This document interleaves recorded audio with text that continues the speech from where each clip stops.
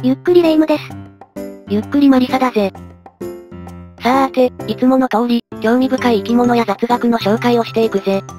苦手な生き物がいる方は気をつけて視聴してね。今日の題材はこちらね。緑、青、透明。赤色以外の血を持つ生物参戦。はぁ、赤色以外の血？血液？何それ、てめえらの血は何色だ的な比喩表現？ははは、そんなわけないぜ。じゃあ、赤色以外の血って？しかも、緑とか青とか透明とか。そんな血があるとでも？そんな血を持つ生物は、驚くことに実在するんだぜ。嘘でしょ。信じられない。そもそも、人間の血が赤色である理由をレ夢ムは知っているか？そりゃあ、まあ。あれよね、あれ。血液には酸素を運ぶための赤血球ってのが含まれていて、それが赤いから血液自体が赤くなっているのよね。大体はその認識で正解だな。もう少しだけ補足するなら、赤血球の中にはヘモグロビンと呼ばれる色素タンパク質が含まれているからだな。このヘモグロビンの色素の中心には鉄があり、酸素と結びつくことで、血流によって酸素を全身に運ぶ機能を有する。また、鉄と酸素が結びつくと酸化鉄になるわけだが、この酸化鉄の色が赤のため、酸素と結びついた新鮮な血液は鮮明な赤色となっているわけだ。なるほどね。なんだか理科とか科学とかの授業が懐かしくなるような話ね。今の話を前提として、仮に血液中の酸素を運ぶためのタンパク質が鉄以外のものを核としていたら、その色はどうなると思う？そりゃあ、赤とは違う色になるんじゃないの？ああ、なるほど。生物によってはそのタンパク質の構成が違うわけね。その通り。実は生物によってはヘモグロビンではなく、ヘモシアニンという色素タンパク質を血液に持つ生き物がいて、その血液の色は赤とは違うものとなるんだぜ。へえ、なるほど。血の色の原理を知ると、ありえない話じゃないってわかるわね。基本的な原理は今話した通りだが、どうしてそのような血液を持つように進化したのか、未だ解明されていない子も多い。今回紹介するのはそういった非常に特殊な子たちばかりだぜ。特殊な奴らね。ということで、前置きが長くなったが、そんな特殊な血を持つ生き物を紹介だ。では、早速始めていくぜ。まずはこちらだ。これは、トカゲ？普通のトカゲとはちょっと雰囲気が違うわね。体の模様はそこそこいそうな感じだけど、口の中の色がすでに普通の色と違う気が。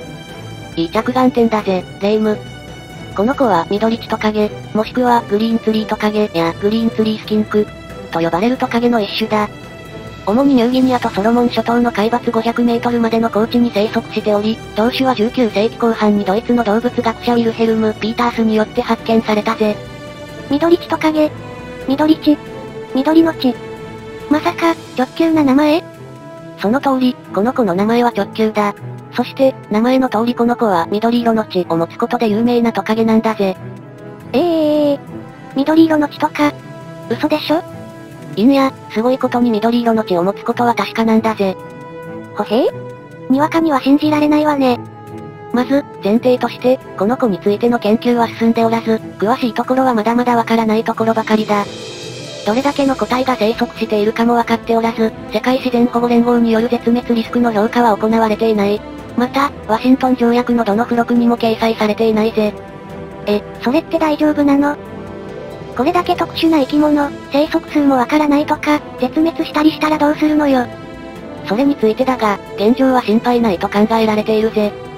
理由としては、この子の生息している土地は、豊富な熱帯雨林と農耕地であるため、生息地が極端に減るような明確な脅威に直面していないからだな。なるほどね。なら、安心してじっくり研究は進められそうね。そうだな。だが、研究の進捗は芳しくはないし、注意は必要だとは思うが。さておき、分かっていることだけざっと話すぜ。とはいえ、特筆することはほとんどないぜ。この子について、語るべきことはやはり一つで、その特殊な血液についてだ。先ほど、レ夢ムが指摘した通り、口の中もやはり赤ではなく、青緑色をしている。それ以外にも、筋肉や骨、舌、粘膜組織など、肝臓以外の内臓は鮮やかな緑色を呈するぜ。内臓まで緑色とか、怖すぎー。ってことは、本当に緑色の血なのよね。ああ、実際の血を見せるとこんな感じだな。見れるの？見れるぜ。本当に緑色じゃないの？これ、実はボールペンのインクでした、とかじゃないわよね？まさか。この画像は、上が通常のトカゲの血のサンプルで、下がミドリチトカゲの血のサンプルとして解説されていたものだな。今話した通り、通常のトカゲの血は赤色だが、この子の血はこの通り鮮やかな緑色をしているぜ。ほわ？本当にこいつの血は緑色なのね。さっきの話で言うと、つまりこのミドリチトカゲの血にはヘモグロビンとは違うタンパク質が入っているってことよね？いんや、違うぜ。はぁ？違うって？この血の特殊なところは色ではなく、その組成だ。なんと、この血は他のトカゲなどと同じようにヘモグロビンを持っていて、それによって酸素を運んでいるんだ。はぁ？どういうこと？ヘモグロビンだと色は赤になるんじゃないの？その色素を上回るほどの濃い色素を持つ物質、単重色素であるビリベルジンが非常に多く含まれていることから、血液が緑色に見える原因となっているぜ。ああ、なるほど、色が上書きされていると。ビリベルジンは古い赤血球が処理され、ヘモグロビンが分解された後に生成される物質だ。遺伝毒性、細胞毒性、神経毒性を持つ老廃物であり、他の脊椎動物では黄疸を引き起こし、様々な細胞構成要素を損傷するものだぜ。黄疸って黄疸よね？肌が黄色くなったり、目の白いところが黄色になったりするやつ。その通り。つまり、普通に人の中でも生成されるものだぜ。詳しく話すと長くなるのではしょるが、肝臓疾患などで正常に処理されない場合、死に至ることになるほどの毒性を持つぜ。肝臓疾患によるビリベルジンの異常によって亡くなった人と比べた場合、ミドリチトカゲの血に含まれるビリベルジン量はなんと10倍にも及ぶとされているぜ。人が死ぬであろう量の10倍ってこと？なんでそれで生きてられるのよ。つうか、なんでそんな血を持ってるの？その2つの疑問についての答えは、まだ解明されていないぜ。どうして毒性のあるビリベルジンを蓄えていても生きていられるのか、どうしてそのような血を持つ性質を得ているのか、それは不明だ。ただ、進化の目的の推察として、ビリベルジンがマラリアの原因物質である原虫の感染を防ぐ可能性があり、そのためではないかとは言われているぜ。ほへー？つまりよりヤバいものに備えるために毒となるビリベルジンを蓄えているってわけか。本当に原虫の感染を防げるのかもわかっていないから、まだまだ推察の域を出ないがな。謎の O1、生態を持つミドリチトカゲ。これからの研究に期待しているぜ。さて、次の紹介に行くぜ。おお。これは。こいつはさすがの私でも知ってるわ。生きた化石って言われている、カブトガニでしょ？その通り、この子はカブトガニ。多くの人が知っている、もしくは聞いたことはあるくらいには有名な生き物だぜ。ちなみに生きている化石という言葉は、イギリスの生物学者ランケスターが、カブトガニに初めて使った言葉だぜ。へえ、元祖生きた化石なのね、こいつ。カブトガニは、動物の分類上、節足動物の仲間に入る。節足動物はエビ、カニなどの甲殻類、クモ、サソリ、ダニなどのクモ類とか、みんなが大好きな生き物のことだな。ただ、カブトガニはカニの名がついているが、甲殻類ではなく、クモの仲間に一番近いぜ。ちょっと、そんな説明はいいから、裏側とか見せんじゃないわよ。いやー、こうやって見ないと信じられないと思ってな。芸術的な造形だろ？どこがよ？怖いわ。生きた化石と言われる通り、太古からこの子は姿をほとんど変えていないと言われている。つまり、この姿はすでに完成形であるという証左。どう考えても素晴らしい姿だということだぜ。なるほど。なるほど。いいわ、突っ込んでもキリがなさそうだし。そんなことより、肝心の話をしてくれるかしら。おっと、そうだったな。それで？こいつの血も赤じゃないとして、こいつの血は何色なのよ。この子の血にはヘモグロビンではなく、ヘモシアニンが含まれているんだ。ヘモシアニンの核には鉄ではなく銅が含まれていて、酸素と結びついて酸化銅となって、血流により全身に酸素を運んでいるぜ。ヘモシアニンに、酸化銅。ってことは、その色って。その色はこの色だぜ。はぁ？もしかして、これ、カブトガニを調理中？食べられるの？いやいや、その前に、もしかして、その下に流れている色のついた液体が。そう、カブトガニは食用にもされており、このように調理すれば血が流れる。この色がついた液体がカブトガニの血液だ。青い。おう、カブトガニの血は青いんだ。非常に綺麗な鮮やかな青色をしているんだぜ。これは、また、合成にしか見えないわね。ははは、もちろん現実だぜ。ヘモシアニンは酸素と結びつくと青く変色するぜ。このような特徴があって、カブトガニの血液は青く見えるわけだ。ただ、ヘモシアニン自体には本来色はついていない。そのため、酸素と結びついていない状態では、血液はほとんど青くはならず、白色に近い色なんだ。白い血ってこと？酸素と結びついていない生成されたばかりの新鮮な血液は、このように乳白色に見えるぜ。この状態の血液が外気に触れたりして酸素と結びつくと、即座に青色に変化して、先ほどの写真のような青い血になるぜ。ほへー？青なだけじゃなくて、本来は白色の状態なのね。余談だが、ヘモシアニンで構成された血液を持つ生物は他にもいて、例えば、イカやタコがそうなんだぜ。そうなの？イカやタコとか超身近にいる生物じゃないの？そんな特殊な血の印象なかったけど。実はな、イカやタコを生のままさばいても、ほとんど血液が流れず、目にも見えづらいから勘違いされがちだが、実はちゃんと血は流れているんだ。だが、カブトガニと同様、体内ではかすかに白く濁った血液となっているため、流れ出しても血だとは思わず、他の体液だと思って見過ごされているというわけだぜ。へえ。ということは、その血を放置しておくと青くなるってことかしら？カブトガニほどではないが、種類によってははっきりと青い血に変化していくぜ。とまあ、カブトガニの血は類を見ない血の色、というわけではないんだが、この子の血は他に重要な特徴がある。この子の血には LAL という物質が含まれているんだ。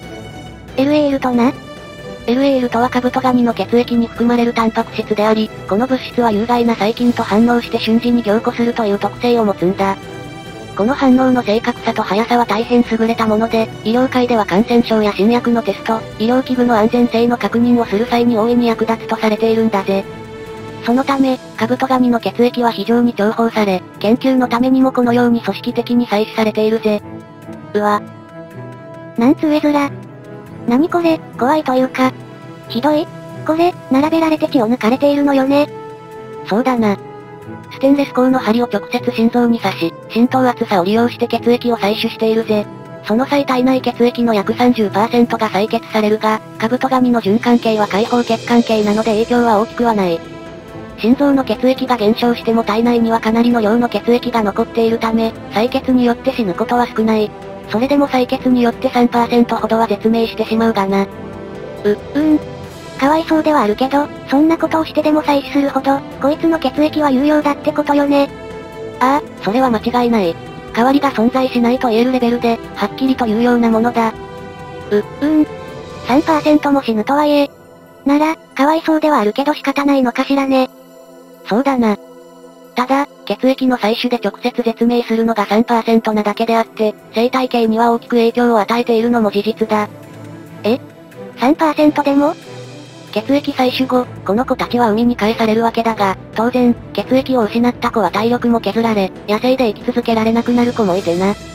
正確な影響は出せないが、全体的な個体数は日に日に減っていっているのは分かっているぜ。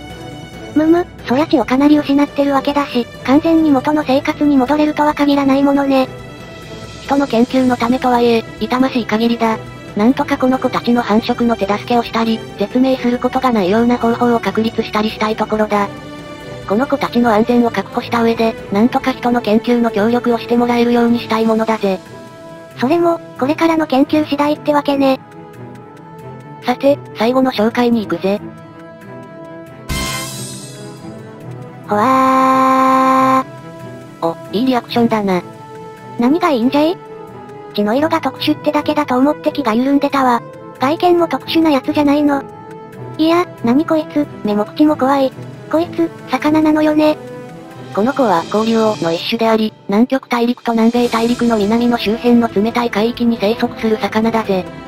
コオリウオは魚食動物と考えられるが、オキアミなどのエビも食す。この子は待ち伏せ型の捕食者であり、自身の体長の 50% にもなる魚を捕食するとされているぜ。ちなみにコオリウオは体長25から 50cm まで成長することが確認されているぜ。サイズ的にはまあまあ？ね。姿が怖くて仕方がないけど。コオリウオは現在16種まで確認されていて、今見せているのはスイショウウオの幼魚姿だな。こちらはジャノメコオリウオという子だ。コオリウオの成魚は、大体がこのような体色、顔つきをしていて、非常にキュートなんだぜ。キュートねー。確かに顔形は成魚ならまし。怖さは薄れるわね。それで？こいつも血液の色が特殊なのよね？あ、そうか、題材を宣言した時、言ってたっけ？緑と青の血の生物の解説が終わっているということは、こいつの血の色は？ああ、この子の血液は、なんと無色透明なんだぜ。この通りな。おー、これはまた、綺麗な透明じゃないの？カブトガニみたいに乳白色じゃないわ。このように、透き通るほどの透明な血液だぜ。しかも、カブトガニとは違い、空気にさらしたところで変色はほぼせず、このまま完全に透明な血のままなんだ。へえ？完全な透明な血とか、むちゃくちゃ不思議な感じだわ。つまり、こいつの血にはヘモグロビンもヘモシアニンもないってことよね？ああ、その通りだぜ。コオリウオは生体になってもヘモグロビンを持たない唯一の脊椎動物として知られているんだ。ってことは、やっぱり他に酸素を運ぶための物質が血液に含まれるってことかしら？いや、この子の血液には、ヘモグロビンやヘモシアニンの代わりとなる物質は含まれていないんだ。そうなの？これは進化の結果に得た形質と考えられているぜ。コオリウオにはヘモグロビンの遺伝子の痕跡が残されているが、ヘモグロビンを生産しない。ある遺伝子が欠落したことで、現在のコオリウオはヘモグロビンを持たないというわけだな。それが進化の結果ってことね。じゃあ、どうやって体に酸素を渡らせているの？酸素はヘモグロビンを介さず、結晶に溶解されて運ばれるんだ。低い代謝と低温で酸素が溶解しやすい環境のため、ヘモグロビンを持たなくても生存できるようだな。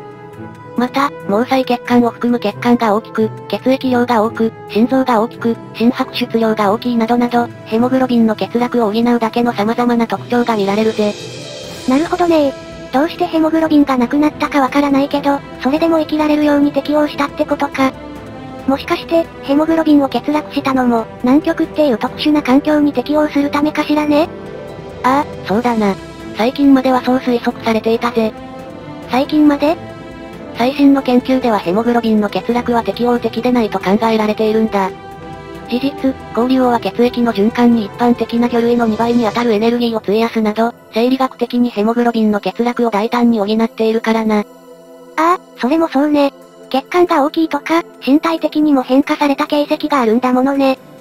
結論として、どうしてヘモグロビンの欠落という進化をたどってしまったのか、その原因や理由は分かっていないぜ。なるほど、まだ未解明だったのね。この子についてもさらなる研究によって、いつか真相が判明することを期待しているぜ。以上で終わりだな。緑色に青色、乳白色に透明と、本当に赤色以外の血って存在したのね。研究も完全には終わってないようだし、どいつも特殊な血を持つだけはあるわね。すべて解明される日が来ることを願うぜ。また、カブトガニの生態に影響を与えることなく、共存できるようになることを祈っているぜ。今回はここまで。